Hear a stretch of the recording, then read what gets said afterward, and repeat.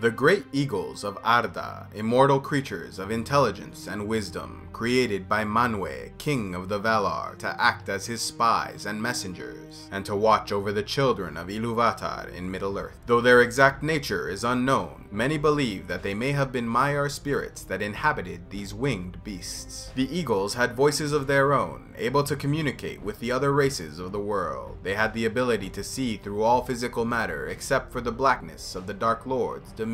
They were said to be enormous in size, able to carry grown men with ease, and were ferocious warriors when called for battle. Their main weapons were their sharp talons and beak, able to stab and thrash, but more often they would fly low and pick up multiple enemies at once, carrying them high into the air and dropping them to their doom.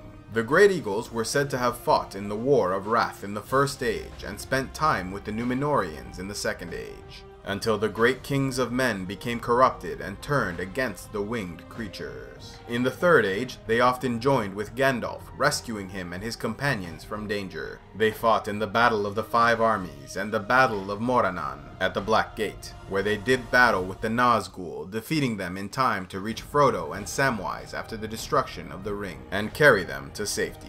Some of the best known Great Eagles were Thorondor, king of the Eagles in the First Age, responsible for helping Fingon, son of Fingolfin, rescue Maedhros, son of Feanor, from the prisons of the mountain Thangorodrim. He also helped Beren and Luthien escape Angband after their theft of a Silmaril. Thorondor would go on to rescue many of the elven survivors after the fall of Gondolin, and battled the great dragons of Morgoth during the War of Wrath. Some time after the war, it is believed he returned to Valinor, leaving his son Gwaihir as Lord of the Eagles in his place. Gwaihir, the Wind Lord, would lead the Great Eagles into the Third Age, often accompanying Gandalf and rescuing his companions from peril. It was Gwaihir who rescued Gandalf from Orthanc, and once again atop Silvertine Mountain after the wizard's battle with the Balrog of Moria. He would go on to lead the Eagles into war at the Battle of Morannon, and would be one of the 3 Eagles who rescued Frodo and Sam from Mount Doom. Landroval, brother of Gwaihir, was a loyal and noble creature who followed and fought next to his brother during the rescue of Beren and Luthien,